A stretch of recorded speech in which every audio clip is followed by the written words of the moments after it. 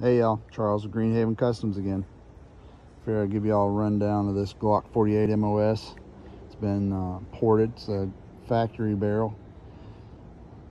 Thrash Tactical hooked it up on the slide work and porting the barrel in-house.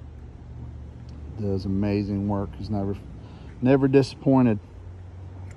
Got Sapper Tactical out of Portland, Tennessee that hooked it up with the Cerakote on the frame and on the barrel. Did a palm swell. Really awesome experience with the palm swells on the slim lines. It just really fills up the hand. Added a magwell. It's by Empire. Also did the adapter plate for the 507K. And had to throw on a TLR7 sub. Gotta have a light. But yeah, this thing's ran really well so far. It's had absolutely no hiccups. And this Johnny Glock's trigger, it's the Johnny Glock's Vex trigger, and I got a Ghost minus disconnector in there. But there's like no take up with this thing hardly. You're instantly on the wall.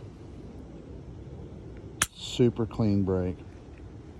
Also, I'm gonna run S15 mags in this dude, so I got the Shield Arms mag release in it.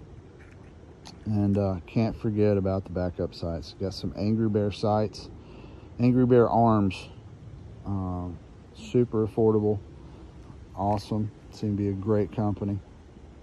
But hey, you want to give anybody support? Hit those guys up. You need framework done? Hit me up. I got some guys that in my corner that can really knock some good stuff out for you.